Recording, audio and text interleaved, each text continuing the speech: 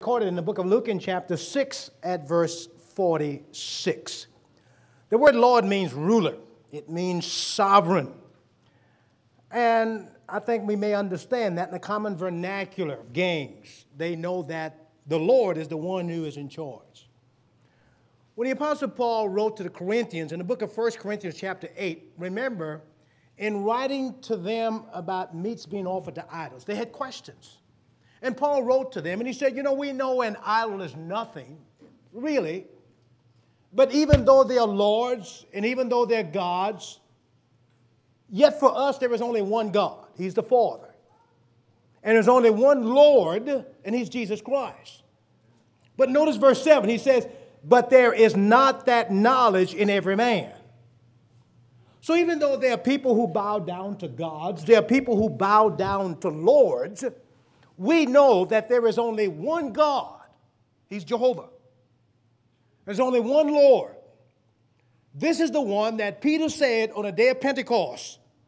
He said, this same Jesus whom you've crucified, God has made both Lord and Christ.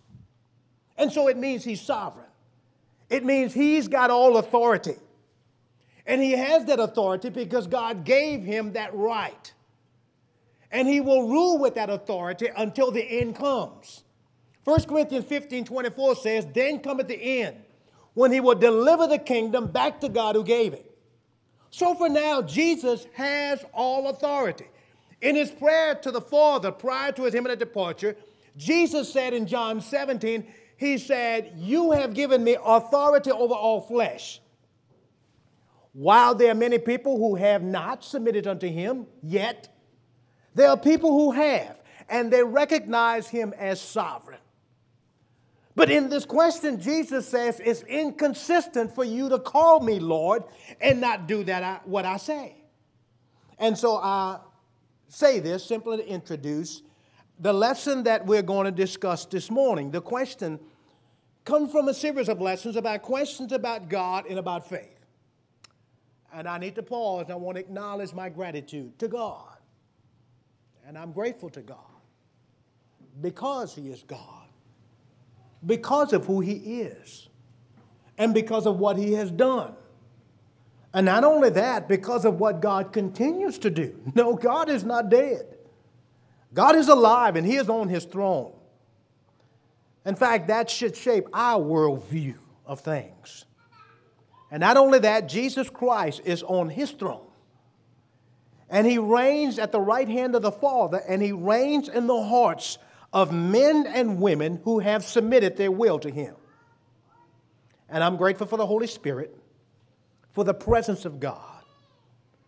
And I'm grateful for the revelation of truth that God has left us with. And I'm grateful again for this wonderful fellowship that God has blessed us. When the world think about fellowship, they think about food, fun, and frolic. But this fellowship, it's a spiritual fellowship. We sing, what a fellowship, what a joy divine. We're talking about the things that we do together in worship, in work. And I thank you for the kind invitation for Bessie and I to come and to worship and to work together with you in this special effort. I thank you, my brother, for singing, leading us in singing this morning, and for all of you, us, as we've joined our voices together in singing praises to our God and teaching and admonishing one another. Thank you, my brother, for leading us in those thoughts. I thought he was over there. I missed him.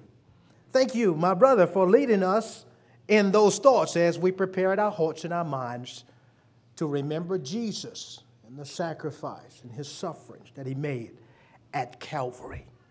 May we never forget Calvary. And I must thank my brother Adam. I thank you for all the coordination, for your help. And I'm glad to count you not only as a brother, but a fellow gospel preacher. And I hear good things about you and the work that you do here. And I commend you. Finally able to put a name with the face. I'm grateful, my brother. And I'm grateful for all of you. Many of you who were here when Bessie and I came in September of 2009. There may be some new faces. and we are glad that you are here. We welcome you. For those of you who are visiting, we welcome you as well. I want you to know that we're just a group of people who belong to the Lord. We're just trying to do God's things in God's ways.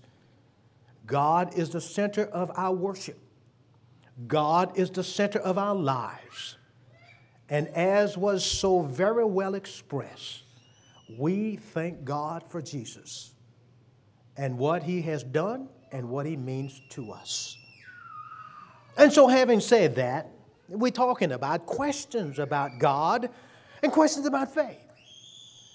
You know, the fact of the matter is that there are over 3,000 questions that are contained in the Bible. And I have read that there are about 1,000 of these that are in the New Testament. And the Lord himself used questions as a teaching instrument, both in instructing followers and, of course, as we've seen already, in answering his critics. And I think the passage that is under consideration, that is in Luke 6, verse 46, if we will notice the context in which that was written, Luke's account is a parallel to the Sermon on the Mount in the book of Matthew chapter 5, 6, and 7, which I believe begins actually in verse 20. In verse 20. If you compare that with the book of Matthew in chapter 5, 6, and 7, you can see the parallel there. Because this was a sermon that was preached before a great multitude, but it was addressed directly to his disciples. And near the end of Luke's account, we find this question that Jesus made that is, in fact, the basis of our study, where Jesus says, "Why do you call me Lord, Lord, and do not do the things that I say?" Now, the phrase calling upon the Lord has been misunderstood. I think we all know. Romans in chapter 10, verse 13, the Bible says, "Whosoever shall call upon the name of the Lord shall be saved." And of course, we know that there are a lot of people who take the Lord's name in vain. There are a lot of people who use the Lord's name sometimes simply as an exclamation point. And you know, whenever we speak the Lord's name, whether we speak him as Lord or whether we acknowledge indeed who he is, the Lord Jesus Christ, let me tell you what, folks, we should always speak the Lord's name with reverence because he deserves that, because of who he is and because of what he has done. And so, God wants us to call upon him. As a matter of fact, if I recall a passage in the Old Testament, in the 50th Psalm, I want you to turn over there, and I want you to understand that I'm not just pulling this verse out of its context. Look at Psalm number 50.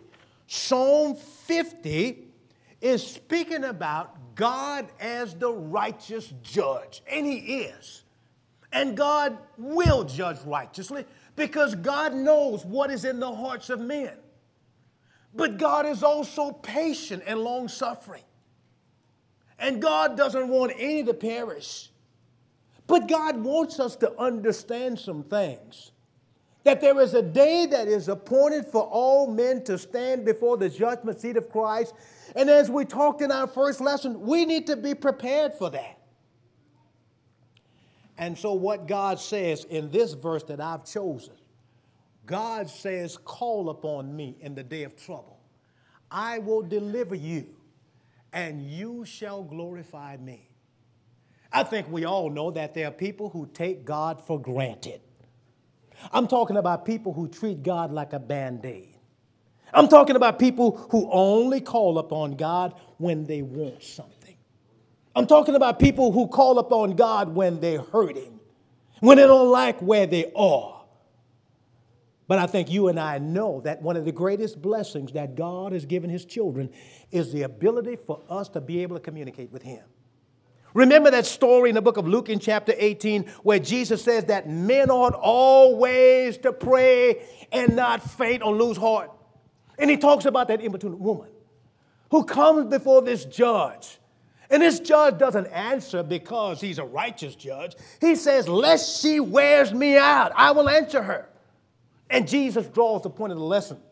He says, shall not God answer his own who cry out to him day and night? Yes. Yes, he will. Well, why?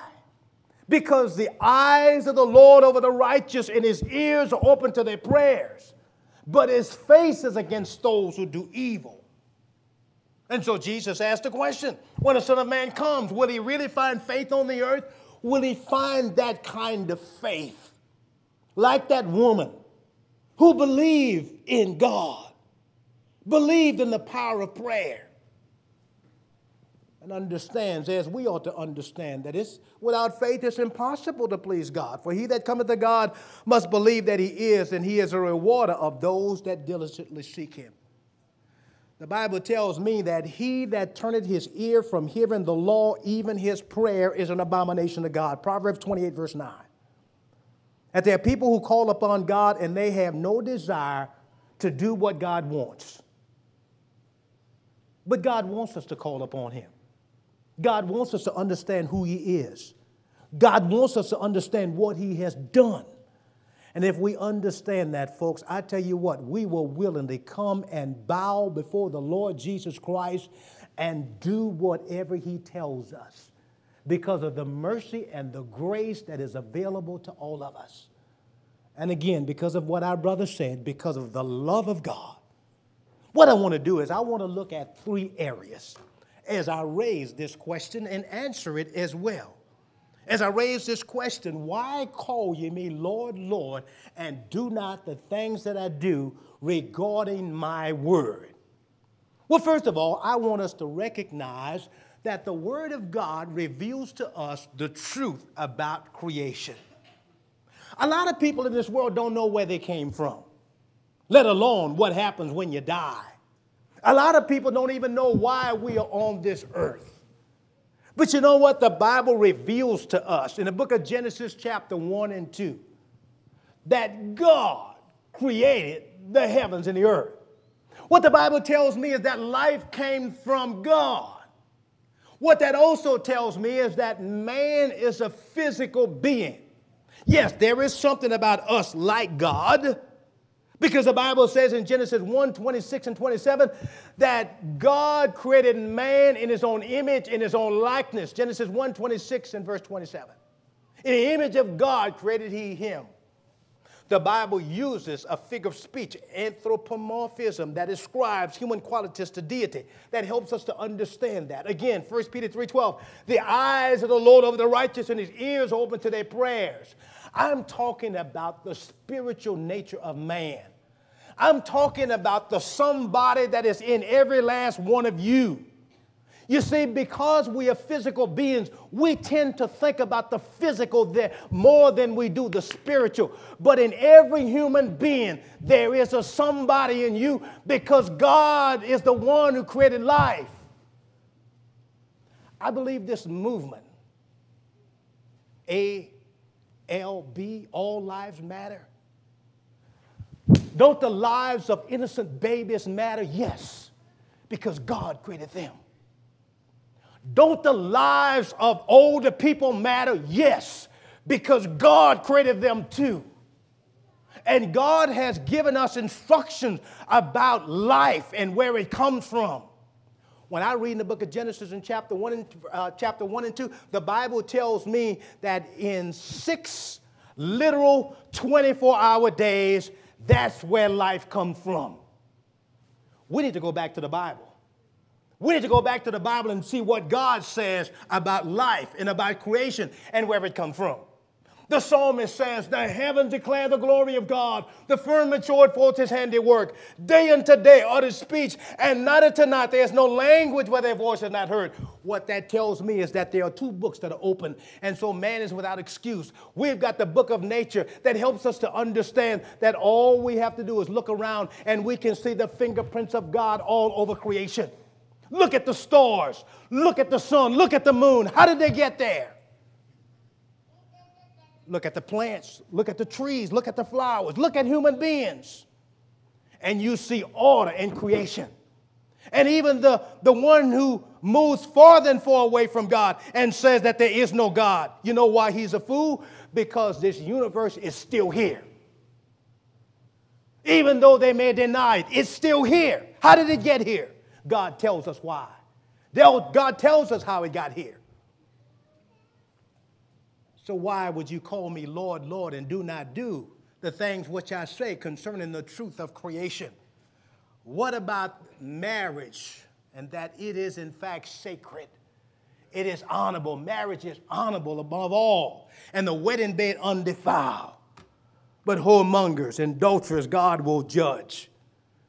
God's word tells us that it is a union that is sanctified by God between two individuals, one being a male, the other one being a female. When those people came to Jesus in the book of Matthew in chapter 19, and the question was, can a man divorce his wife for any cause? Jesus says, have you not read? Here is the point of all of these lessons we're talking about in the series, folks. The questions that we have can be answered by reading in God's word. I believe if we spent more time about marriage, there'd be less questions about divorce. I believe if we go back to the very beginning and if we see what God did in the beginning when he brought that man, after Adam had named all of the animals, the first thing we come to understand that wasn't good was that it was not good that man should be alone. And so God caused that man to go to sleep. He made a woman from the rib of Adam. And Adam woke up and he said, whoa, man. You got it. And God said, therefore she shall be called woman, because she was taken from man. And therefore shall a man leave his father and mother and cleave unto his wife, and they two shall become one flesh. Therefore what God has joined together, let not man put asunder. Have you not read? If they would have gone back, they would have understood that marriage is permanent. That God ordained marriage. And that marriage is between a man and a woman. And that those who are eligible to marry are those who have never been married. Or one whose mate has died. Or in the context of Matthew chapter 19, one who has put away his mate for the cause of fornication. And yet we see so much in this world today. Some want to apply such laws only to those who are in, quote unquote, a covenant relationship with God already. And what kind of covenant relationship did Herod have when the Lord sent when the Lord sent John the Baptist in the book of Mark in chapter 14? John says, it's not lawful for you to have your brother's wife. Herod had little regard or no regard for the Lord whatsoever, yet he was in violation of God's standard for marriage and standards that are imposed and binding upon all men. Many today, and even some of our own brethren, want to adopt a live and let live policy regarding marriage and relegate God's laws regarding it to ancient tribal customs or some such realm. And then there are others who want to open the floodgates and allow homosexual marriages. And that's basically a contradiction of terms. That's a misnomer. And sadly, many others, those who are calling and clamoring for such, are likewise those who claim to be religious and make a pretense of following the Lord. I mean, how can anyone think that God approves of such? Homosexuality has taken the forefront, and you ask yourself, why? I'll tell you what, folks, there are many people who are taking advantage, listen very carefully, taking advantage of the marriage benefits without being married. While we talk so much about homosexuality, we should be talking about fornication. There are people who are living in fornication, and it's going to cost them their souls. I'm talking about being sexually intimate, and you're not in a lawful relationship. Souls are at stake. And how can a person be a legitimate follower of Jesus Christ while refusing to listen to the Lord on this basic marriage about the sanctity of marriage? Why call you me Lord, Lord, and do not do the things that I say? Another thought regarding this matter, let me tell you what, folks. I want to talk a little bit more about the sanctity of human life. You know why? Because in this world, God's word speaks to us directly that life comes from God. But another hot topic that has come to the forefront is abortion. And I know that these matters do indeed involve the moral and the biblical for the child of God. I got to say something. Hear me out, please. That the political side we need to be aware of. Because there is a segment of the Lord's body who refuses to see that political candidates who uphold such immoral practices as abortion and homosexuality cannot be supported by those who believe and know the truth. Too many such members of the Lord's body, they vote and they lend their own influence and voices and support on the basis of a party's affiliation, and disregard entirely the candidate's stand or lack thereof regarding these very serious matters. Abortion is murder, plain and simple. And homosexuality is sinful, and it will cause one to spend an eternity in hell. And of these truths there can be no doubt, but how can one possibly claim to be a servant of the Lord on the one hand while pulling the voting lever in the other, in support of one who upholds such ungodly practices as abortion and homosexuality with the other? And I know some folks say that we ought not intermingle religion and politics. But let me ask you, if faithful members of the Lord's body do not speak up and against such immoral practices as abortion and homosexuality, just who do you think will? Will the politicians do that?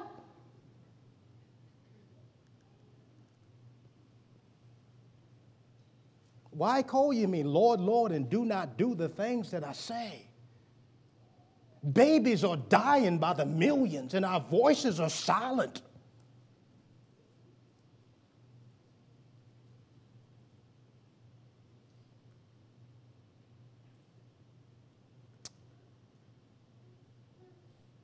God's word revealed to us the fact that he has given us everything we need for life. It's the perfect guide. Any questions we have, thy word is a lamp unto my feet, and it is a light unto my path. It is through God's word we get understanding. And when we get understanding, you know what, folks? We ought to hate every false way. It ought to produce an attitude within us to help us to understand how God thinks, what God's desire is, and is for us. Of course, you recognize in the book of 1 Timothy in chapter 4 at verse 13, we can understand that in spite of all the philosophies that there are in this world, there has never been a greater need for the guidance that is provided by the Word of God currently that exists in the world today. This Word of God, which has been once for all delivered, this Word of God that we ought to desire as a sincere miracle of the Word, this Word of God that has been given to us that we're to study to show ourselves approved unto God, this Word of God that we ought to love the truth. This Word of God that has been given to us.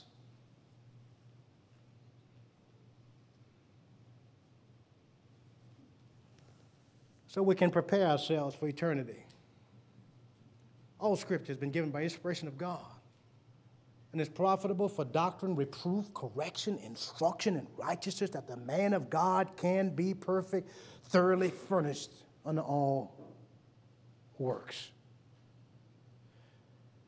And even though there are other claims and other documents, the Book of Mormon, the Pearl of Great Price, the Koran, the philosophies of men, and countless other books and teachings that are written, let me tell you what, the Word of God ought to be the Christian's guide in his life.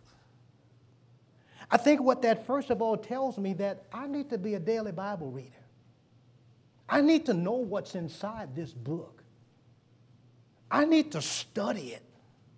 And not only do I need to study it, I need to apply it. so that when questions do come up in life, I have the answers that are available to me. Why call ye me Lord, Lord, and do not do the things which I say? It doesn't matter what the hot topic might be. Greenhouse gases. This is not about conservation. This is about salvation. This is about sanctification. This is about holiness. And again, the Word of God is what ought to shape our worldview. Not by what the media says, not by what politicians says, not by what's popular, not by what's favorable. Second of all, why call ye me Lord, Lord, and do not do the things that I say regarding my work? Now, I think a lot of people misunderstood, and there's been a controversy about the difference between worship and work, worship and service. Yes, there are things that we do when we come together, and I'll say a little bit more about that just shortly. But the Lord himself said that he had work to do. In John in chapter 4, the Father sent him to do work. And so if the Lord has work to do, then you and I have work to do as well. Jesus proclaimed that he was sent to work to do the will of the Father that sent him. And just prior to the cross, you know what he said again in that prayer in John 17? I have finished the work that you gave me to do. When he was suspended upon the cross, Jesus says, it is finished. There's a lot of people who confuse works. No, we don't work or earn our way into heaven, but there are works that we must do. People fail to understand what Ephesians in chapter 2 is talking about when the Apostle Paul begins to unfold this mystery. He said we're saved by grace through faith. It's a gift of God. We understand that. Not of works lest any man should boast. What Paul is basically saying is that there is God's part, but there is also our part. Because we are his workmanship created in Christ Jesus for good works. So Jesus taught that those who follow him must also work. Remember in the book of Mark in chapter 13 at verse 34, Jesus spoke about a man in that parable going on a far journey who left his house and gave authority to his servants and to every man his work. And he commanded the porter to watch. And so you know what the faithful child of God is going to do? He is going to always be abounding in the work of the Lord so that he can be ready when the Lord does return. He's going to recognize what the will of the Lord is. That's what Paul said. Be not unwise, but be wise, understanding the will of the Lord. And of course, as the Apostle Paul spoke in Colossians chapter 1, verse 10, his prayer for the Colossians was that they might walk worthy of the Lord unto all pleasing, being fruitful in every good work and increasing in the knowledge of God. And one works, of course, while judgment is in view. And of course, those who follow Jesus must understand that strict obedience to God is in fact essential. What that means, folks, is that we need to do God's work in God's way. We can't just go out and do whatever we want to do and claim that the Lord allows us to do these things. In fact, this is what separates many of our brethren. Let me give you an illustration. Institutionalism, for instance. What that means is churches supporting human institutions. Can I give you a solution to that? Because sometimes James 1:27 and Galatians chapter 6, verse 10 are used as proof texts. James 1:27 says, pure religion undefiled before God the Father is to visit the orphans and the widows and to keep oneself unspotted from the world. If you understand the context of James, that's talking about an individual responsibility. If you look at Galatians chapter 6, verse 10, that's also talking about an individual responsibility. Bear one another's burdens and so fulfill the law of Christ.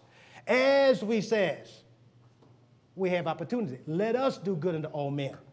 Let me show you an illustration where the difference between an individual responsibility and a collective responsibility is pointed out. Look in your Bibles in the book of 1 Timothy in chapter 5. 1 Timothy chapter 5.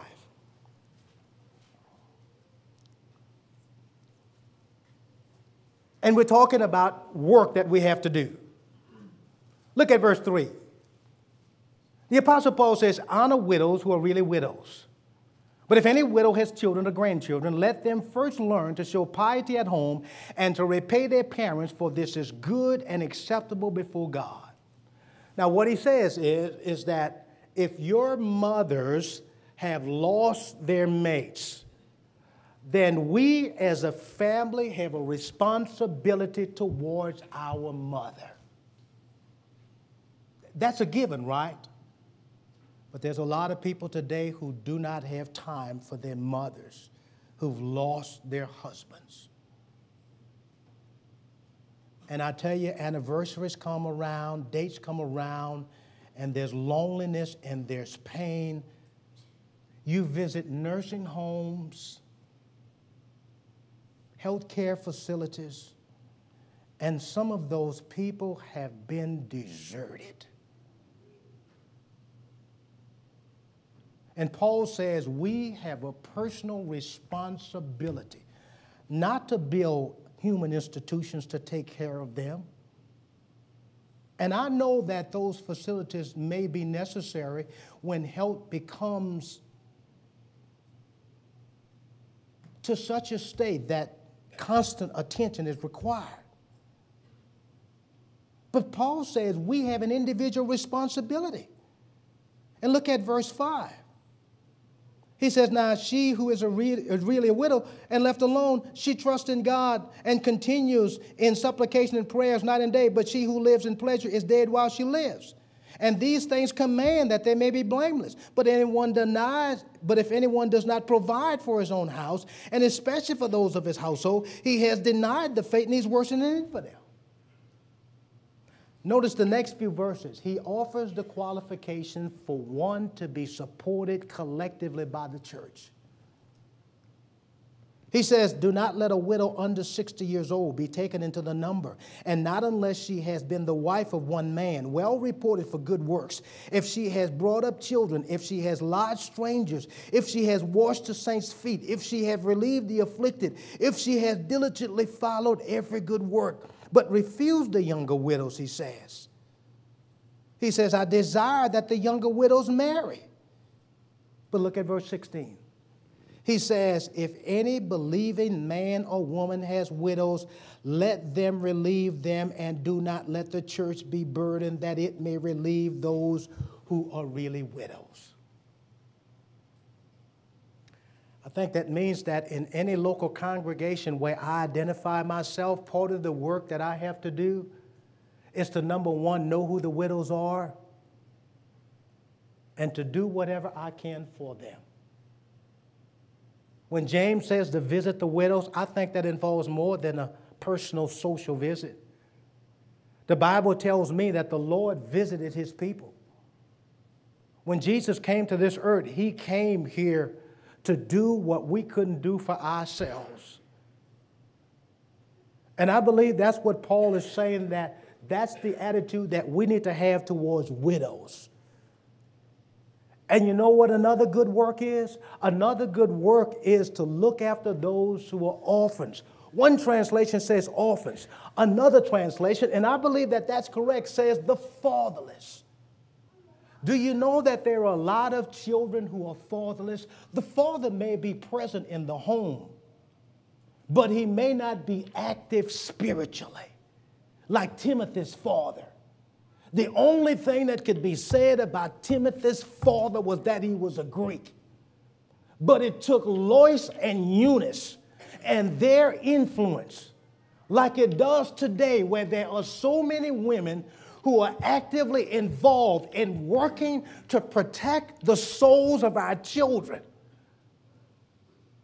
And so what I'm saying is, men, we need to be busy, not only with our own children, but look around you in the local congregation where you are. And if you see children who are fatherless, without a spiritual influence in their homes, you become a mentor to them. You become like a father to them, like Paul was to Timothy. There are many single mothers who are struggling, and they need some sort of male help. in raising these young men and young daughters to understand the kind of people that they ought to be. I got to tell you what, folks, there's a lot of work to do. And a lot of folks misunderstand the work that's involved. There is personal work. That is taking an active interest in people who have not yet obeyed the gospel. There may be people who visit the local congregation. There may be people you know on your jobs. There are people who are around you. And all I'm simply saying is that those who follow Jesus must do what he says. Be concerned about those who are less fortunate. Matthew chapter 25. Inasmuch as you've done this to the least of these, my brethren, you've done it to me. Inasmuch as you've not done this. We need to be actively involved in the local work where we are. I believe the greatest challenge of any local congregation is for the elders who watch for souls to make sure that everyone is involved. Can I ask you individually, are you involved in the work here at Bumby? If you've identified with this church, the second question is, what are you doing? I'm not talking about coming to church. That's worship. I'm talking about working. What are you doing? And if you don't know what you can do, just ask your elders, and I assure you, they'll put you to work. Why call ye me Lord, Lord, and do not do the things that I say? And then last but not least, why call ye me Lord, Lord, and do not do the things that I say regarding my worship? Now, regarding worship, we understand that worship must be in spirit and in truth. I think there are some things we need to understand about worship, because the principles of worship have always been the same. Do you recall the patriarchal dispensation when God spoke directly to man? When people worship on altars? Can I use Abel as an example? Abel offered a more sacrifice by faith. Abel's offering was accepted, but his brother Cain was not. Well, why?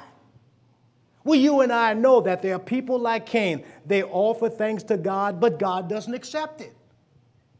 You know what the point of that is? The point of that is that worship can be vain.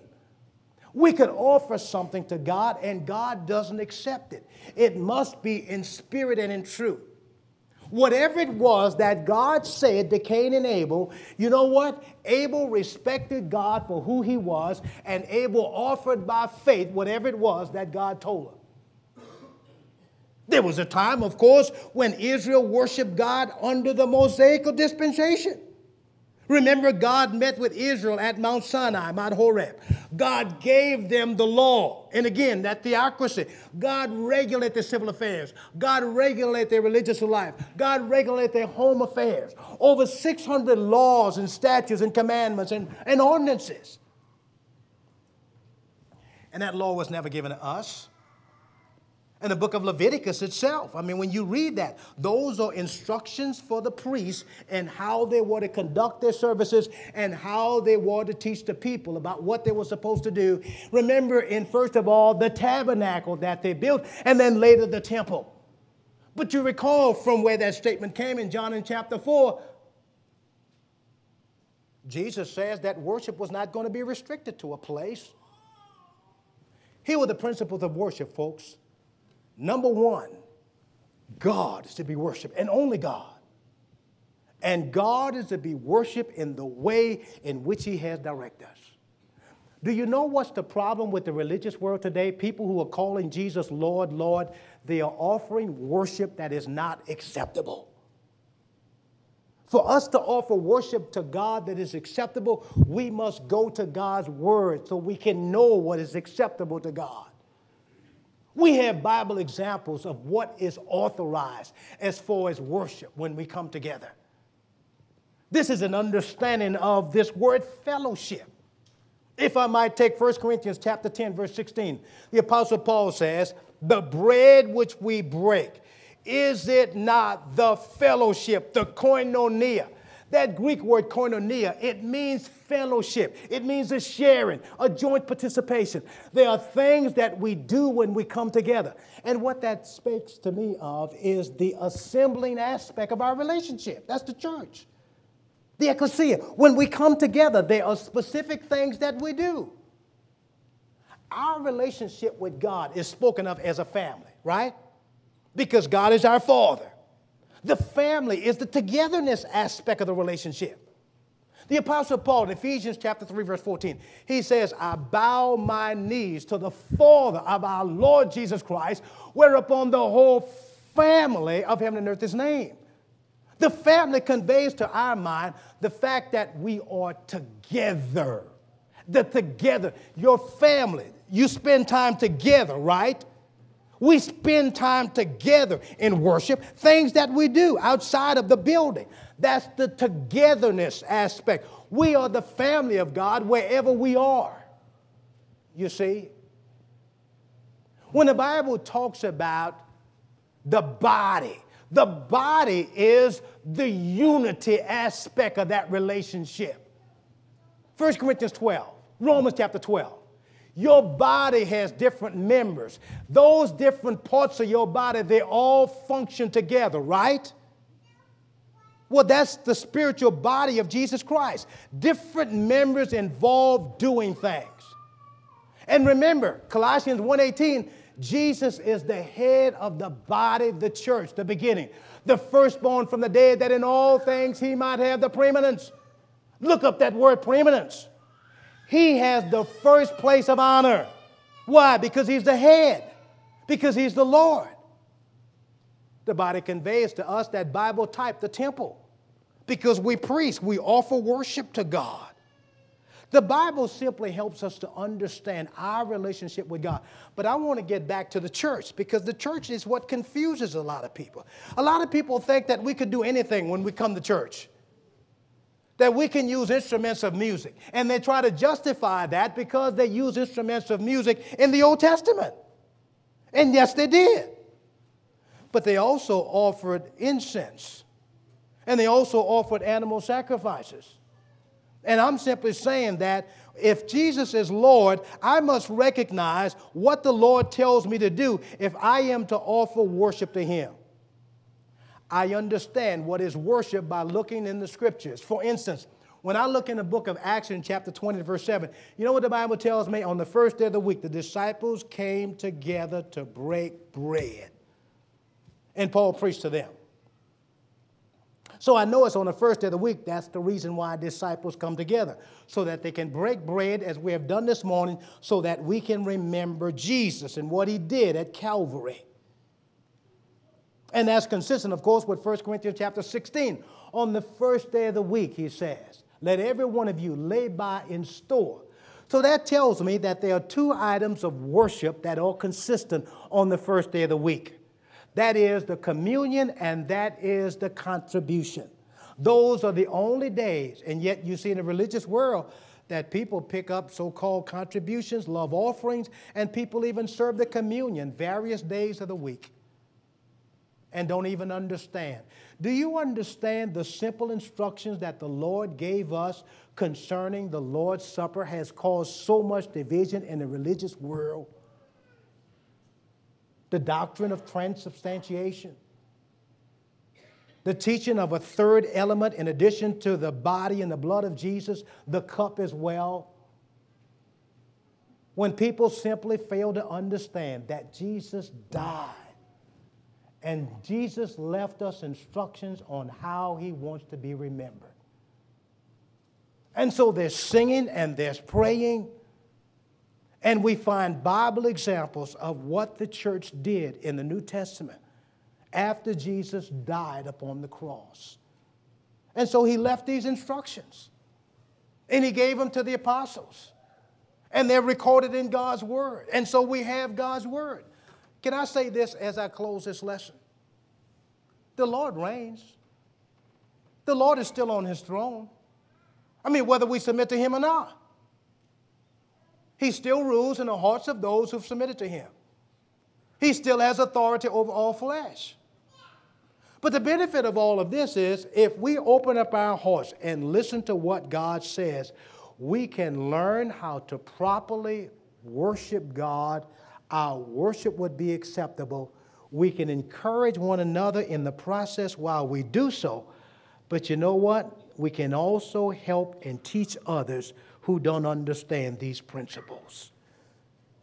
And help them to understand it's not enough to be religious, but you have to be right. If you call Jesus Lord, you need to recognize what Jesus says, what Jesus teaches, and you need to make up your mind that you're going to simply do what he says. It certainly would not be right to close this lesson without extending the Lord's invitation. If you haven't already, there's an article in the bulletin about what must I do to be saved. We've been talking about questions about God and faith. Here is a question, what must I do to be saved? There is a simple answer to that. But you'll find various answers throughout the religious world. God has spoken to us specifically about the issue of salvation. And that is, a person needs to hear. They need to be taught what God wants them to know and to do in order to be saved. And then to believe that. And quite simply, they just need to believe that Jesus Christ is the Son of God. That God sent his Son. John 3:16. The Father sent the Son to be the Savior of the world. If you believe that Jesus is the Christ, and you are willing to repent, turn from sin and turn to Jesus Christ, if you're willing to confess him, if you agree with what God says, you're willing to confess Jesus Christ, and you're willing to be immersed in water for the forgiveness of your sins, let me tell you what, that's the right answer, and that's the right response to what an individual needs to do in order to be saved. And you no longer need to live in confusion anymore. And further questions you have can certainly be answered.